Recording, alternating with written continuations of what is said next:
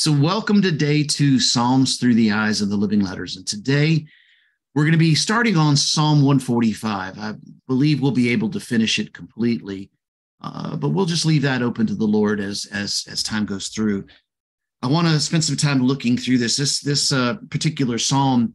For years has played a huge part in my life, just because there's a part of that there was a song that was done by a group called Shane and Shane, and it was written back, or excuse me, it was sung back in 2016. The words were actually written thousands of years before that, and they were singing the psalm.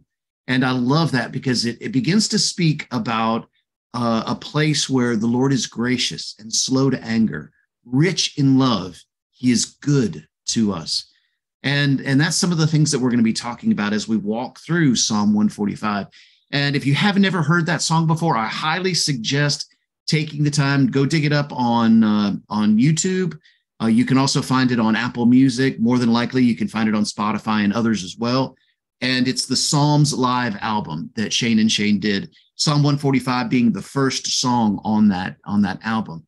And let me tell you what, it is powerful. It really is. It grips your heart and begins to allow you to recognize the goodness of our Father. You know, one of the things that we see over and over and over again in Scripture is the call to remember. Remember. Why?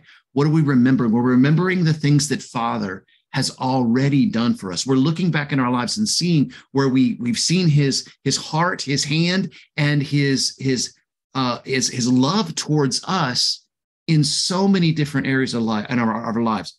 Places where we probably should have been dead, but yet Father saved us up out of the depths of that pit, or that difficult situation, or the place where we could have been dead at.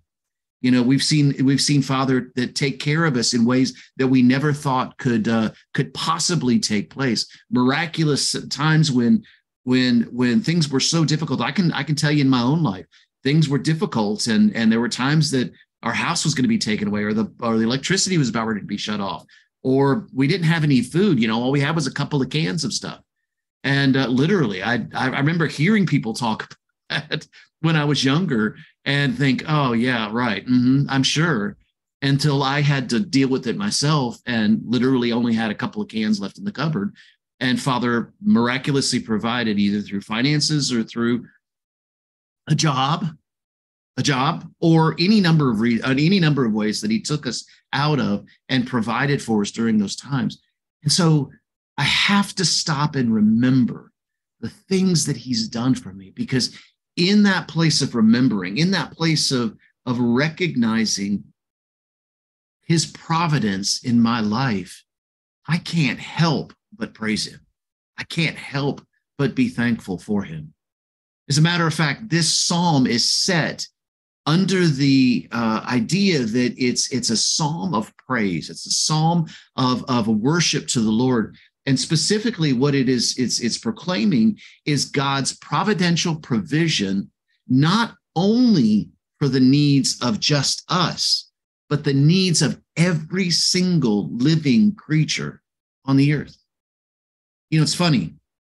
The animals, the plants, everything that's living inside of our world already depends on the Father.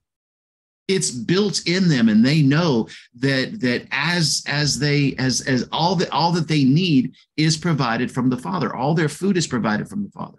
Yeah, I know they may have to go out and hunt for it. They may have to go out and look for it, but it's provided for them in that place where they go out and they begin to hunt, or begin to find, or begin to seek.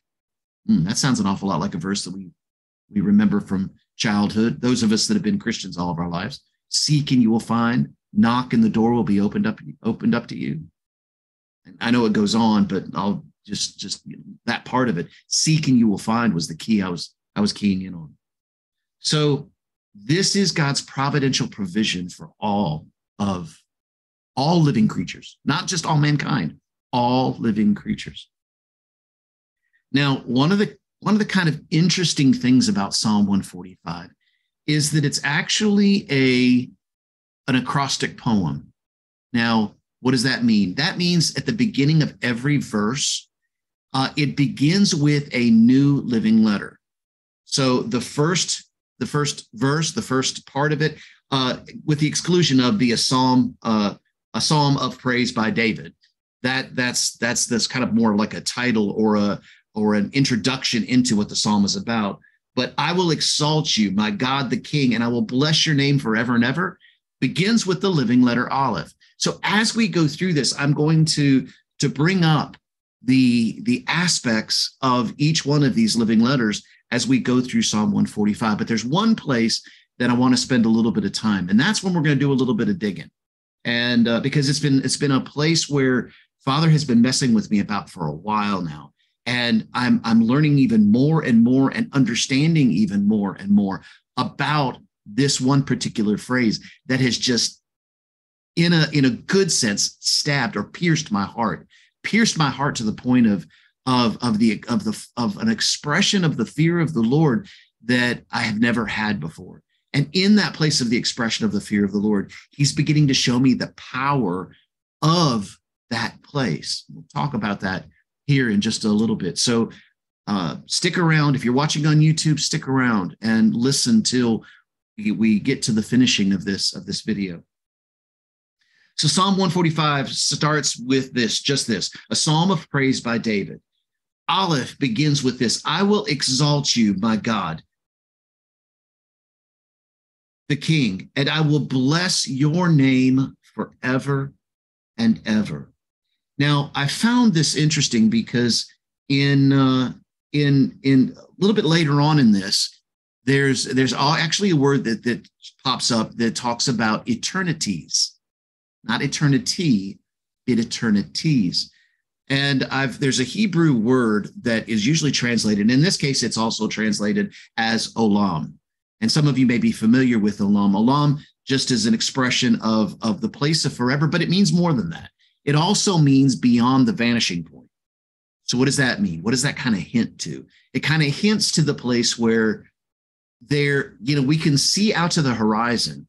Just like if we're standing on a beach and we're looking out over the beach, we can see to the point of the horizon, but we really can't see beyond that horizon from where we're standing unless we get in a boat and we begin to head out towards that horizon. The further we get into the water, the further we go out from the beach, of course, the more that we're going to be able to see.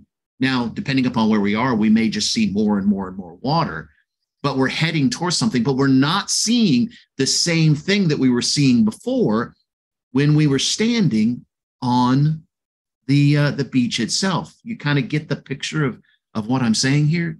So as we begin to move in the place of looking for the Lord, the further and the deeper that we go, the more that we're able to see, the more that Father shows us.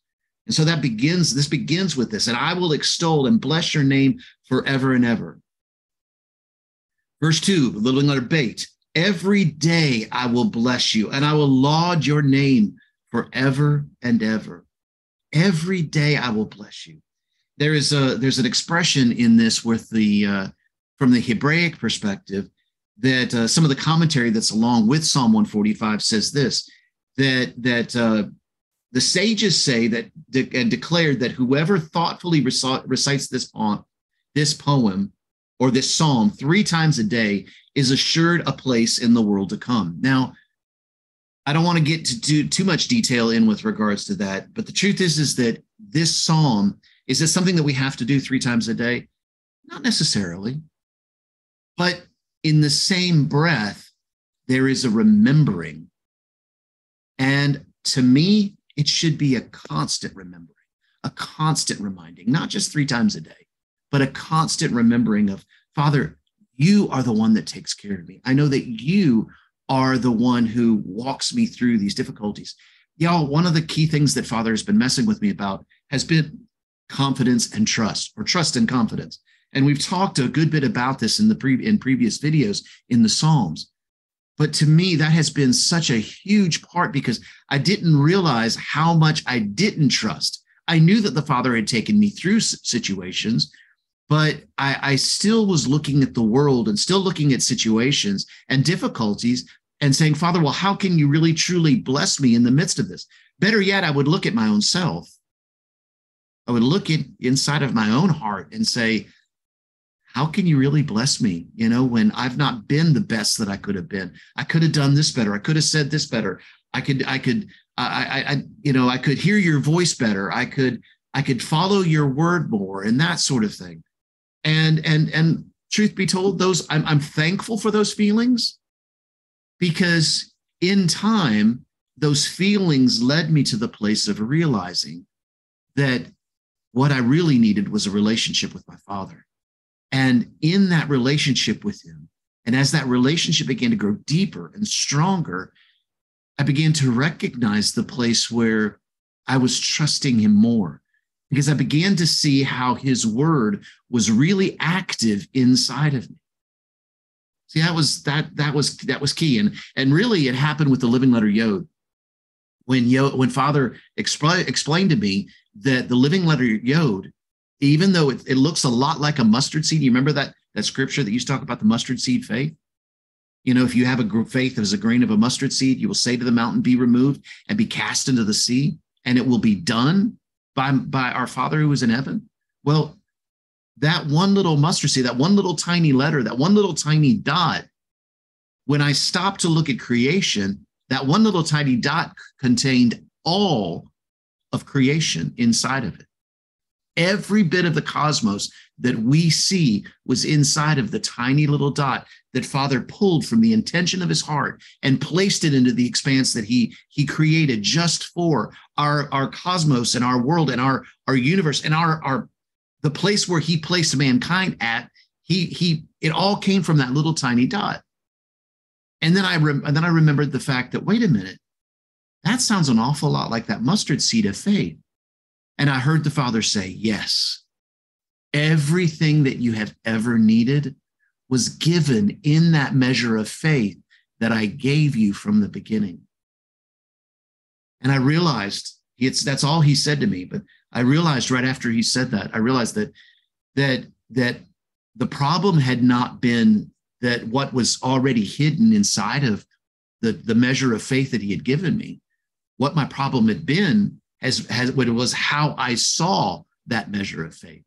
I saw that measure of faith as being little or nothing, hence the reason why I would constantly cry out for more mustard seeds. And Father was saying all the time, that one little seed contains far more than you realize. It contains all that you will ever need and more, exceedingly abundantly above all that you can ask or think. And it's already inside of you. It's already there. Now you see why we say, and I will bless, every day I will bless you, and I will laud your name forever and ever. Gimel, God is great and exceedingly lauded, and his greatness is beyond investigation. Oh, stop and think about that. His greatness is beyond investigation. No matter how much we try, no matter how much we look, no matter how, Father wants to show us, and what he shows us sometimes is so much that our human bodies just go almost freak out a little bit. I know mine does. I get to the point where it's like, oh, I don't know if I can handle anymore, Lord. Because he begins to open up such a beautiful expression of himself and a beautiful place of seeing who I am in him and who he is in me, that I was like, I'm like, well, Father, I'm sitting here and yet I'm almost feeling the pressure. This is the way I feel it, almost feeling the pressure of the fact that knowing that what you just gave me is still only scratching the surface and there's still so much more. But I'm thankful for that, because it's that recognition and of course, being thankful first for what he's given me, and then recognizing that there's more that makes me want to keep digging, that makes me want to keep moving, that makes me want to know him more.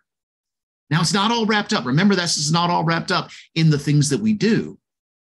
It's who we are. It's the fact that we are a son and that our Father is Yod He Vav He. Our Father is our God. And in that place, that relationship is the key of where we go. His greatness is beyond investigation. Dalet. Each generation will praise your deeds to the next, and of your mighty deeds they will tell. I love that because Dalet usually reflects, and in its literal translation is a door. And it's funny that the Hebrew word for that's translated as God is great is lador. It's pronounced lador. And now it's not referencing the same thing that we see as in a door, like when we go in and out of a room or that sort of thing. But it has the English translation of door, if you will, as far as the sound of it is concerned. You get me? I'm not talking about it being a door because it's speaking about the place of Father being great and exceedingly laud. Excuse me, each generation. It's generation. I messed up there. I apologize, y'all. I went back to verse 3. I apologize. Generation is the Hebrew word door. It is the word generation that is the Hebrew word door. The Hebrew word for great is gadol. So my apologies. I got a little ahead of myself. I was a little bit too excited there. Each generation, lador is the Hebrew word there for the generation, will praise your deeds to the next, and of your mighty deeds they will tell. Why? Why? Because in that place where we begin to tell our children and our children's children the mighty deeds that Father has taken us through, it's a place where they can learn from and build from. I love the Hebrew culture in the sense where that in Israel itself, although I've not been there yet, but what I have heard and those who have been there and those who are from there have said this, that the Hebrew culture is all set up as a biblical culture. It's not it's yes, it has government. Yes, it has all the things that are necessary in order for a group of people, for a family, if you will. Remember that Judah is Israel, and that Israel is a part of. We're talking about the family of Israel. I'm talking about the Hebrew people, and that in that place, that the culture being set up as a biblical culture, it's set up in such a way that even the children's children are taught as they're grown up about the things of the Father. Remember the scriptures that we used to hear saying, teach your children in the way that they should go, and when they are older, they will not depart from it. You know, I guess in a way that kind of convicts me, because I look back at my own life and say, I could have done better in that place. But Father, I thank you that from this place where you are teaching me even now, that Father, it's not about time, that from this place where I do receive it now, that I can see that even though I didn't believe it then, it didn't nullify the word as being true. Did you hear what I just said? Even though I didn't see it as I do now, back then, does not nullify that it wasn't true even back then. Okay. Hey, verse 5, the splendorous glory of your power and your wondrous deeds I shall discuss. And that's what we're doing in here. And when we move into the engagement, that's part of the things that I want us to focus on today. Let's focus on that place of the wondrous deeds, and let's discuss the wondrous deeds of the Father and what he has done what he has done for us and in us and through us. And of the might of your awesome deeds they will speak. This is Vav. And your greatness I shall relate.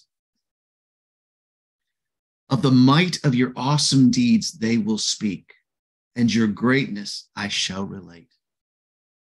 Man. Verse 7, Zayin, a recollection of your abundant goodness they will utter, and of your righteousness they will sing exultantly. A recollection of your abundant goodness. Oh man, if there's any one thing that I can say above anything else, and I'm so thankful for the Father taking me through the place where he began to reveal to me the place of his goodness. Because when I stop to really think about his abundant goodness, man, it blows me away every single time. You know, I don't know if I've told the story in here before, and I don't want to spend a lot of time telling the story, but I'll mention it just a little bit. This has been probably maybe 8 months, 9 months, a year ago, something like that. And I started having a lot of pain in my stomach, discovered it was my gallbladder, and went into the hospital because I was having so much pain I couldn't stand it, and discovered that not only I was having gallstones, but my gallbladder had actually died and there was major issues going on in my gallbladder. And so they took me in for surgery. But it's crazy that even when the pain started, as this was going on, I could sense that Father was doing something deep inside of me. And so the more the pain hurt, the more I focused on him. And when I ended up going to the hospital and going to the doc, and they said, yes, we're going to end up having to do surgery, I was like, I had a piece of the Father saying, go ahead and do that. So as we went into it, there was a place where I was sensing the Lord even stronger. And after the surgery was over with, suddenly I began to have some dreams, some absolutely awesome dreams. And the only way that I could describe them were lucid dreams. In other words, I was kind of still awake, but kind of asleep at the same time. And as a matter of fact, my wife was saying that when I was dreaming, that my hands would move. Probably, I know some of you may say, well, it's probably the drugs. Well, okay, if you want to say that, that's fine with me. I don't care. But I know what Father was doing inside of me. And he was changing me completely. And I was actually moving because I was having these discussions with the Father. And I remember on the Friday or the Saturday, I can't remember which, but on one of the days I said the next day, I think it was on the Saturday, this next day would have been a Saturday. I said at 3:00, I'm going to fall asleep and the Lord and I are going to have a meeting. Because during these encounters that I was having, I heard the Lord say at 3:00 on Saturday afternoon, you and I are going to have a meeting. And to me, it felt like the Lord had just said, I'm going to set aside everything else and I'm going to spend time with just you. And so I was like, oh, okay. And so I told my wife that, and sure enough, right at about 3:00 on Saturday afternoon, I fell asleep. And I began to have this dream. And when I did, I dreamed that Father and I were walking together in the secret place. As we were walking, we came upon this huge wooden door. I mean, it was so large that there was no way that I could even dream of trying to reach over and open that door by myself. It was, and it was almost as if God and I both, now hear me out, were small in comparison to the door itself. But that was a trick. That was actually a trick, because as we got closer to the door, I saw the Father reach over almost as if he was bigger than the door. He still felt like he was my same size, but he reached to the door like he was bigger than the door and opened the door. Now how does that go? That almost seems like a paradox, where he was with me and relating to me on my level, if you will, but yet at the same time was able to appear and to hold that door and to open that door as if it was our size. And even though the door was absolutely huge. Does that make sense? It's crazy. But when he opened the door, he only opened it just a little crack. And he allowed me to look inside the door. And when I did, the only thing that I could describe, because the what I saw inside of there is truly beyond words. The only way that I could describe it was that he showed me his goodness. And I was absolutely blown away with what I was seeing inside of there. Instinctively, I reached out my hand through the door crack, and I reached into the door itself, and I grabbed a hold of his goodness. And I said, Father, I am not going to ever let go of this goodness. I'm going to hold on to this goodness, just like when you showed me peace. I'm going to hold on to your goodness, and I will not let go. And I woke up, and I told my wife about the dream, and it is still affecting. I mean, it's going to affect me the rest of my life, because it was such a huge thing, and I began to recognize the goodness of God in every part of my life, both past, present and the goodness of God that we're moving into.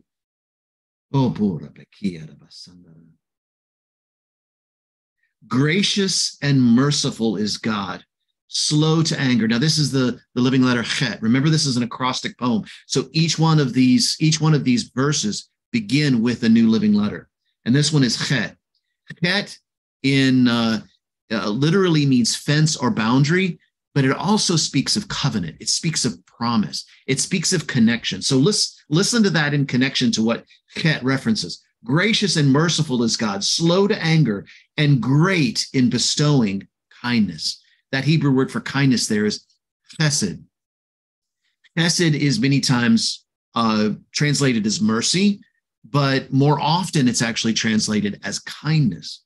So he is great in bestowing his mercy, great in bestowing his kindness towards us.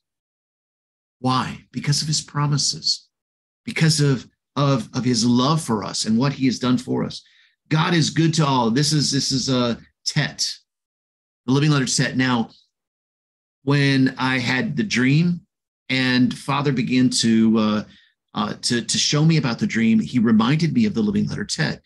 Tet it means basket, and so usually it's kind of like the picture of when you pick up the bounty or when you pick up the harvest, you put it into a basket, and that's a great definition or a great way of or picture of seeing the living letter Tet. But it also begins the Hebrew word tov. Tov is the Hebrew word for good, and it's Tet Vav Beit. And so Tov begins to declare that place of the goodness of God. It literally means and literally reflects or hints at the reflection of his goodness. So God is good to all. His mercies are on all his works. Yod, all your works shall thank you. God and your devout ones will bless you. I love that because the living letter Yod can be seen as a seed. It also means the allspark of creation. So when I was talking about creation earlier, the Yod here is expressing that place of creation. So it also is the beginning of us, and really of every bit of creation.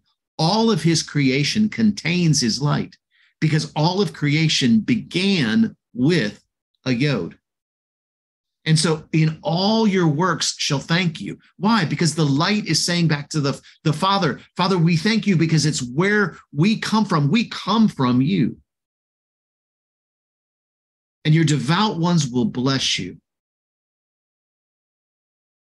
Kaf, of the glory of your kingdom they will speak, and of your power they will tell. Now I love that because Kaf, the living letter Kaf, represents the palm of the hand. And I love how the palm of the hand begins to speak when it speaks about how Father made us and how he fashioned us. He made us with his hands. He took us out of the dirt and out of the dust, and he formed us by his hands. And he made us in his likeness and his image.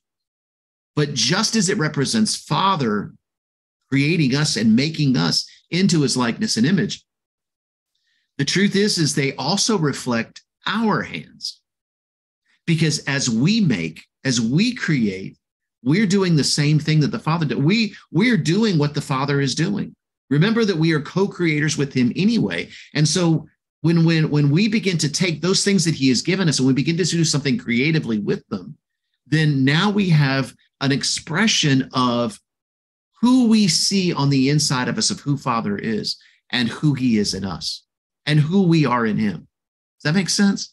So they reflect that place of who we are. So that's why I love creativeness. And the more that I've been in the Lord, the more that especially as he's begun to take me into the living letters and because we've been doing this for years, but the more I go along, the more I see that even though I was not necessarily a creative person, or I never saw myself as a creative person, I discovered that there was a creative side to me. And that creative side began to come out even more. And so I've been thankful for that. I need to actually spend a little more time doing that. The Lord told me years ago to paint. And I'm not in error by this, but I'm getting to the place where, because the more I say it, the more convicted I get, and the more I want to go out and get the stuff to be able to paint with. And but I know the Lord told me to do that. And I actually had an opportunity not too terribly long ago to paint. Somebody provided some paints and easel and a board, and I began to paint something. And of course, some of the people that were there said, "Have you ever painted before?" I was like, "No, not really," because there was it actually ended up turning out pretty good. I'm not, I'm not a beautiful, I'm not a Van Gogh but it was like, wait a minute, maybe there is a little bit of a hidden talent or a hidden creative side. Why? Because the Father had given me a hidden creative side. And I know that is in each and every one of you. So of the glory of your kingdom, they will speak, they will create, they will do. See, speaking is a part of that. And yes, speaking, as we speak, remember as we speak, we create. But also the things that we make of our hands, we create. Remember, this letter is the living letter Qaf. This sentence is describing Qaf. But it also speaks about the words that we speak. So what does that mean? That means that what we see on the inside of ourselves, remember that out of the abundance of the heart, the mouth speaks. And what we see on the inside of ourselves is what we speak. And as we speak them, they come into tangibility in the earth. We have a greater power with the words that the Father has given us. We have a greater creative power with our words than we realize that we do. And I remember when Father first showed me that, man, I was convicted big time. Matter of fact, I started to get very, very quiet for a long time because I wanted to be careful. I wanted to be honorable and speak the words of the Lord and not speak something just idly. Verse 12, which is the living letter Lamed. Lamed means to learn or to teach, to inform human beings of his mighty deeds and the glorious splendor of his kingdom. Well, of course, that's the whole key of Lamed. Lamed means to learn and to teach. And so as we learn of the Father, we're given an opportunity to be able to teach. And that's why that's one of the most awesome things about our School of the Living Letters and the things that we're doing even in our yeshiva classes. Because we've been doing this some, but we're going to be going to a whole nother level very soon with some things that I just recently learned. And with regards to opening up an understanding of the scripture that I never could have thought imaginable. I have imagined a lot because the Father had taken me through, but this opened up a whole nother level. And I can't wait to be able to share those things. But the fact is that of the glory of your kingdom, they will speak. That's the verse 11. To inform human beings of his mighty deeds. That's the idea behind this. To inform everyone of his mighty deeds and the glorious splendor of his kingdom. Mem, your kingdom is a kingdom spanning all eternities. You remember earlier I was speaking about Olam?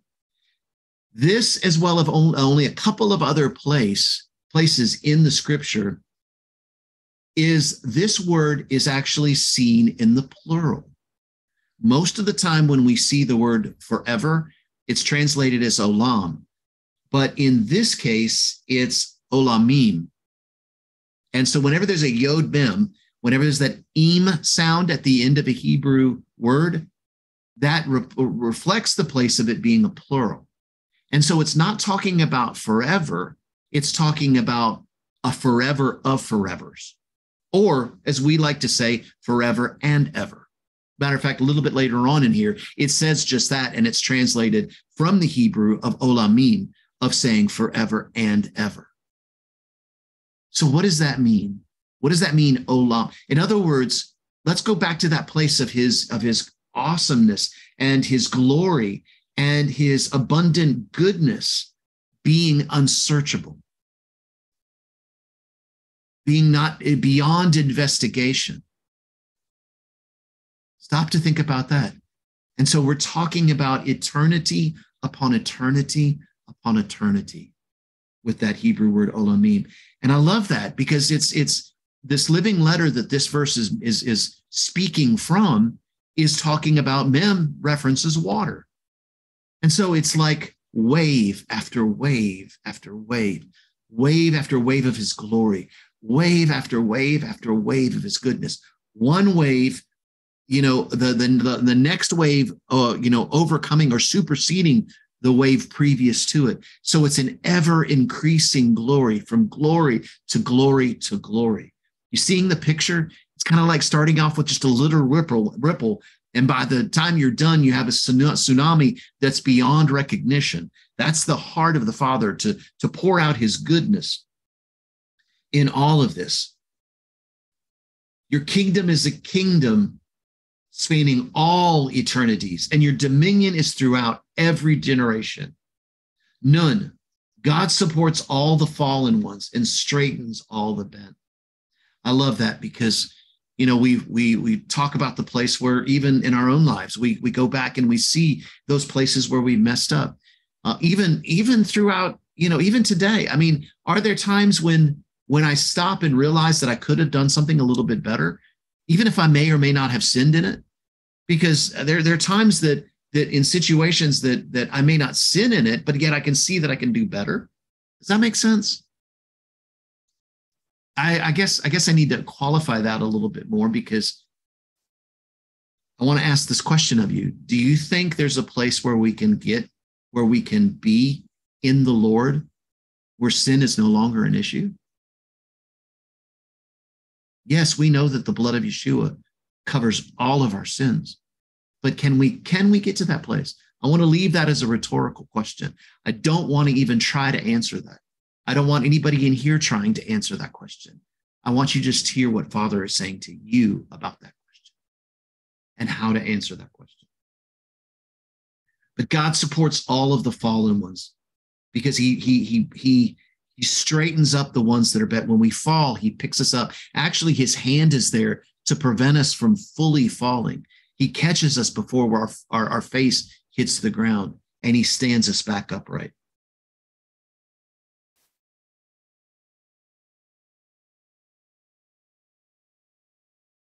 Samech, the eyes of all look to you with hope, and you give them their food in its proper time. Now, I love Samech, because Samech is a letter that is best described as supernatural support. And it speaks about the place where Father has completely protected us and surrounded us, and he is supporting us. There's an old Hebrew story that talks about how Samech, when Father wrote onto the sapphire tablets were the tablets that were first written by Father when Moshe went to the mountain. These were the tablets that were brought down, and as Moses got close to the bottom of the mountain, he saw that the people the Erev Rav, there was a group that had built the golden calf, and as a result, he smashed those tablets. He dropped and smashed those tablets, but when the story goes that when Father wrote onto those sapphire stones, that he wrote them in such a way that the letters went all the way through to the other side of the sapphire cube. And so when we look at the living letter Samech, it's the only one of the 22 Hebrew living letters that is completely enclosed. All the other ones have an opening, but Samech is actually completely closed. It kind of looks like a spiral, and one of its other meanings is actually thorns. So it also implies and speaks of the crown of thorns that was placed on Yeshua's head. But the story goes that if it's completely enclosed, then that means the center part by gravity should fall out of the sapphire cube, but it didn't. It remained in place, being supernaturally held in place inside of the sapphire cube, to express that place of the Father saying, I am here to give you all that you need, that I will supernaturally support you. Because as you look to me with hope, I will give you your food. I will give you those things that you need in their proper time. Ayin, you open your hand and you satisfy the desire of every living thing. You open your hand and satisfy the desire. You open my eyes to allow me to see that your hand does satisfy me in every living thing. Hey, righteous is God. 17, righteous is God in all his ways and magnanimous in all of his deeds. This is a declaration. This is a speaking. And here David is saying, righteous is God in all of his ways and magnanimous in all of his deeds.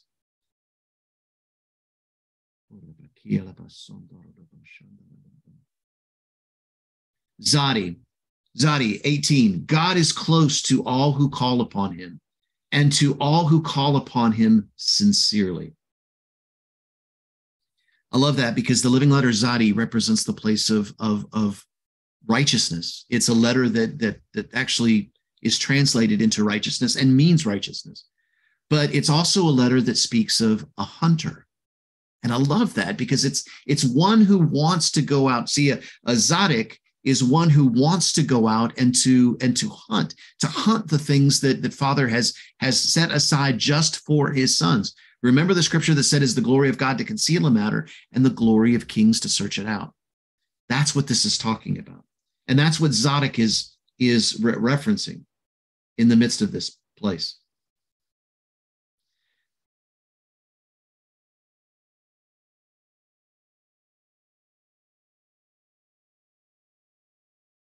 Verse 19, this was the one I want to finish out the rest of this, and then I'm going to come back to this. Verse 19 was the one that I wanted to spend a little bit of time with, because this is the one that Father's been messing with me the most about. So in this, it's the living letter Kof. Sorry, hold on just a second. It's not. It should be Resh. In this, it's the living letter Resh. 19.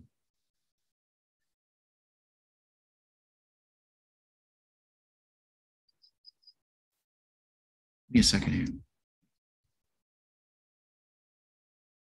Seems like I skipped a letter. I was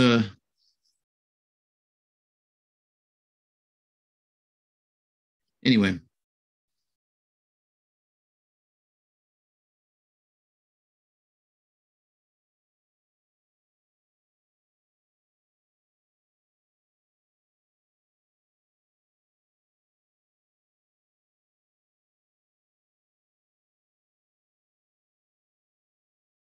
"18 should actually be the Kof. God is close to all who call upon him, to all who call upon him sincerely. Verse 19 begins with the living letter Resh. And I thought that was right.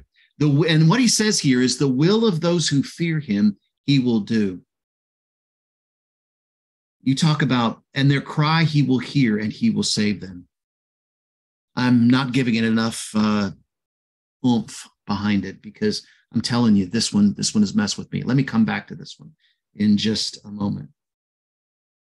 Verse 20, God protects all who loves him, but all of the wicked he will destroy. That's the living letter Shin. Shin is a letter that speaks of fire, and it also speaks of tooth. And so it talks about this place of consuming something, both consuming something for energy as well as consuming something for destruction. 21, my mouth will declare the praise of God, and may all flesh bless his holy name forever. And there is the living letter Tav right there. May my mouth declare the finishing that, Father, that you that you are glorious, and that may my mouth declare the praises of you, and may all of my flesh bless your holy name forever and ever. There's the Olamim that I was talking about just a moment ago.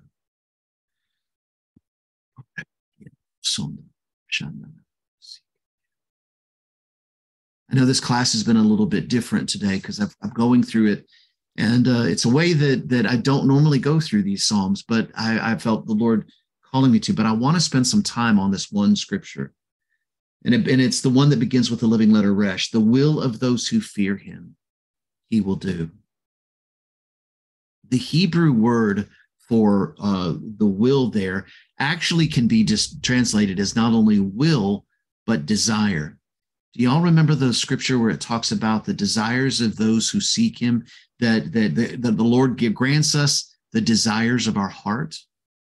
Well, that comes from the place of what this is talking about here in Psalm 145, verse 19. But to me, when I first saw this verse, there was such a spirit of the fear of the Lord that came on me that I didn't even know how to speak. And I'm still, even right now, not being able to fully express the depth of what I saw and what I felt in the midst of those. Stop to think about that for just a minute. The will of those who fear him, he will do. Do you realize that in that place that Father has given us, in that place where we fear the Lord? Now, what does that word fear mean? In Hebrew, it's the Hebrew word yirah. And I could go into a deep discussion with regards to that. But does it reference the place of being afraid? You know, I know most of the time when we hear about the fear of the Lord, we usually hear it being defined in the place of the expression of just awe or honoring and just the absolute just astoundedness or the awesomeness of the Lord himself. But I'm not going to lie to you. I don't know about you, but for me, when he first said this verse to me, there was a fear, but not a fear in the sense of fear of coming judgment, but it was a gripping kind of fear that said, do you realize the power that is behind what is being said here? Do you realize the extension and what he is saying by saying the will of those who fear him, he will do? That gives us a great responsibility. He's giving us a great responsibility. Now, it is contingent upon this place of recognizing who he is. And truth be told, that in this place, as we seek after him with all of our heart, our mind, our soul, and our strength, what is really the main commandment, the most important commandment that is ever spoken of in all of the scripture, in all of the Old Testament? Love the Lord your God with all your heart, your mind, your soul, and your strength, and love your neighbor as yourself.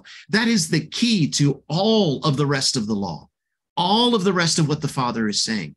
And so if we stop to think about how the Father has given us this place of honoring him and respecting him, that we can see that he is really wanting to reveal in us that awesome power that he has given to us. Now, thank you, Father, that in our growth and in our maturity, there's a place of your grace and your mercy that protects us along this path. But Father,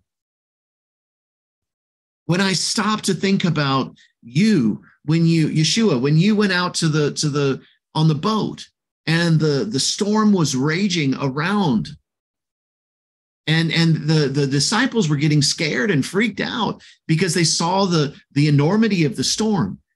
And so they had to go wake you up, Yeshua. And they said, hey, don't you realize the storm that we're in? And what was Yeshua's response back to the disciples? Oh, ye of little faith. How long have I been with you? Why? This psalm was already written. This is a psalm that they knew well, that they had been praying and they had been speaking. And so, and here Yeshua, the Yeshua HaMashiach, the Mashiach, that the people of Israel have been crying out for, was right there, right now with them. And he was saying, I'm here with you and I'm teaching you this place. And do you not realize? And so sometimes there's a fear that goes along with that because we recognize the awesomeness of the power that goes along with that. But he's saying to us, I've given you this place. I promised you guys I would go a little bit deeper with this, and I will, because one of the ways that you can look at this is from a Hebraic perspective of gematria. And funny enough, I've not normally been teaching the gematria of the Hebrew. It's just not something that the Lord had revealed to me, or he had revealed it to me, but I stayed away from it on purpose because I didn't understand it well enough that I could begin to incorporate it. And but Father's begun to show me an even greater and depth. And actually, some of what I learned over this past weekend had to do with the gematria and what it looked like. Well, the gematria of ratzon, which is the Hebrew word for will or desire here, is actually 346. And so it's broken down by resh, which is 200. The word ratzon, which is, again, the Hebrew word for will or desire, is resh, zadi, vav, and nun. The living letter resh actually speaks about the place of outlook and insufficiency. Now, I really thank Dr. Yana Sanders and Darla Fields and the expression of what they taught in this, because this was part of the gematria that I did not know. And I love this because resh, when we first saw this about outlook and insufficiency, I was like, those two just don't seem like they go together. Until Darla came up and said this. She said, your outlook reveals your insufficiency. Or if you will, what was it? Not so much reveals, your outlook reveals your insufficiency. It's, I had it written down here. Oh, my outlook determines my insufficiency. See what I'm saying? And so it begins to speak about the place of, well, what do I see and how do I see it? I know I've been teaching you guys this through the previous videos that we've had, where we talked about what do you see and how do you see it? And that's exactly what this is talking about. My outlook determines my insufficiency. If I have a very glim outlook, then I'm going to find insufficiency in something. But if my outlook is in the place where I recognize who I am in the Father, and that he has set me apart to be holy unto him, then there is no sin, there is no insufficiency. You see what I'm saying? Why? Because it's all in him. Zadi is 90, and it represents the place of righteousness. Vav is 6, and it represents man or mankind. And Nun is 50, and it represents the place of Yovel. Yovel is the Hebrew word for Jubilee. So it speaks of the place of coming to that expression of the Jubilee, that completion of the 49 to the place of the 50th, where there's absolute freedom. There's absolute Jubilee. And so right there, that takes us even deeper. And I don't have time to just dig into that anymore. But I want to kind of go a little bit further, because when you look at 346, there are other Hebrew words that have the same gematria as 346. Now, I'm not going to go through the list of them and what they are, but I am going to kind of talk about what some of the meanings of each one of those are. So for 346, we have hail or hailstones. They're a race of people, Greeks, that where purple dye was actually found from. It means trespass or offering or condemnation or an idol, to move away from or to depart, to feel or touch, a fountain, polished, a loan or a debt, burning or configuration, a desolation or desolateness or gloom. Now, I don't know about you, but as looking, when I look at this place of ratzon and the will or the desire of those who fear him, he will do. And I look at this number. Now, I hope you guys are okay with me going a little bit deeper here and expressing this, but I think it's really cool to see this, because as Father showed me this, I want to show you a secret here in just a moment. I looked at this number and I thought, well, all of those sound kind of negative. But right next to this, I've got a website that I used for this. And right next to this, it talks about how 346 is the result of 2 times 173. Now, 173 itself is the 40th prime. Now, all of that has a meaning to it, and I'm not going to dig into that right now, but I found it interesting that it was the result of 2 times 173. So anytime we see 2 of something, we see a witness of something. Now, listen to what the witness is on these words that are found with 173. The first one is this: Father is pleasure. Valley, to shut up or to confine oneself. Now, that first one right off the top, the Father is pleasure, begins to open up an expression that says something a whole lot more positive. Now, valley, I know some of us may go back to the old religious way that we used to see valley, and how valleys were always a bad thing. I remember back when I was a kid, well, I'm in the valley this week. I need to get back up to the mountaintop, and all the expressions. So in my growing up, I always saw a valley as a negative place to be. But where does the growth and the bounty actually occur many times? In the midst of a mountain range, the valley is where there's blossoming and blooming of things. Are you following me? And so the valley is a good place to be, because in this place of the valley, the mountains have been made level. The mountains have been, but this shut up or confine oneself may seem like it's that I'm trying to put myself into bondage. No, what this is saying is talking about to set myself aside, to allow myself the time to be quiet before the Lord, to spend time with my Father. So I started to ask the Father, well, 346, 173, there's a big difference between the two of these. And I heard him say this. He said, in the place where it is our will, and we are standing in the place of it being our will and our will only, in the place of the singular, that's when we look at this place of the difficulties and the harsh words that we saw in 346, or the difficult words. Now, just because those are difficult doesn't mean there's not a good side to them, because there's an expression of that as well, even in this. But on the 173, when it was talking about the 2 times 173, it was the witness of my Father and I together. And that's where he takes me into his pleasure. So I hope I have stirred up in you this place of digging just a little bit deeper. My heart has always been that in our classes, and not only just the School of Living Letters of Yeshiva, but also here in the Psalms class, to stir up the Holy Spirit within you, to if you will, be like a spoon. Now, Holy Spirit's the one that's stirring, but allowing me to be like a spoon that helps to stir you up and to help stir up that place inside of you to be able to search for the Father, because this is something that I talk about all the time. And I was reminded of it to a greater extent this weekend during the conference. And that was this. You want to know the mystery of God? Do you want to really know what the mystery of God is? The mystery of God is the mystery that he shows you. Let me repeat that one more time.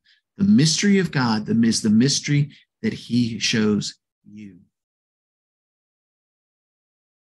So, Father, I pray that as we have gone through this, and today, as we've done things just a little bit differently than we normally do, Father, that you would stir each and every one that is here today, Father, each and every one that are listening to this on the YouTube channel, that as they've made it to this point, there's a blessing that is poured upon them, Father, as they move from this place and begin to dig even deeper with a new and a joy inside of them that helps to spur them on. That, Father, that's something that we said during this today, something you said through me today, Father, will stir them up to say, I want to dig into that. I want to know about that more. I want to see about what the word is, because in that place, Father, that I can find the trust that I have been lacking in you. Father, I can find a confidence that I never knew even existed, because you've begun to show me your word. You begin to show me that place where this and how it applies to me and how it applies to my life and how I can walk through each and every one of these things in my life. And so, Father, I thank you, because that confidence then builds me to that place when I hear your voice and when I look at the world and see the difficulties that are going on in the world. Father, I'm not messed up by them. I'm not affected by them. Why? Because I have confidence in you. I trust you fully and know that you will carry me even through what appears to be a very dark time. I remember when Father took me into the darkness, one of the first times, one of the things that I realized was that he showed me treasure inside of that darkness. And I remembered as I was meditating on this later, one of the things that he said to me was this: do you recognize that in every situation, every dark situation you always had, there was always a treasure on the other side of that dark situation? And I began to realize I don't have to look at things as being hard or dark or difficult. That, Father, when these things come up and I recognize them for what they are, Father, I can say, you know what? Thank you, Father, because you have given me a treasure hunt. There's a place in darkness. Why? Because you have hidden a treasure deep inside of that. And I don't have to look at it as being a problem. Instead, I can look at it as being a treasure hunt. And so, Father, I thank you that is what you're taking us into. Father, that even in the Psalms class, there's a group of treasure hunters that are coming together to search out the depth of your word. Because, Father, as we begin to discover the things that you've hidden away just for us, that, Father, that we can then share those things, and we can share of the treasure that you've given us. And in that place, we can help one another. We can see the connection. We can see how the body works together as one, as a whole, as echad in you, Father. And I thank you for that in the name of Yeshua. For those of you that are on YouTube, thank you for being a part of this. And so in wrapping this up, Yivarechecha Adonai vayishmerecha. Ye'er Adonai panav elecha v'yichunecha. Yisa Adonai panav elecha v'yasim lecha shalom. May the Lord bless you. May the Lord keep you. May the Lord make his face to shine upon you and be gracious to you. May the Lord turn his face towards you and give you peace. And I bless you in the name of Yeshua.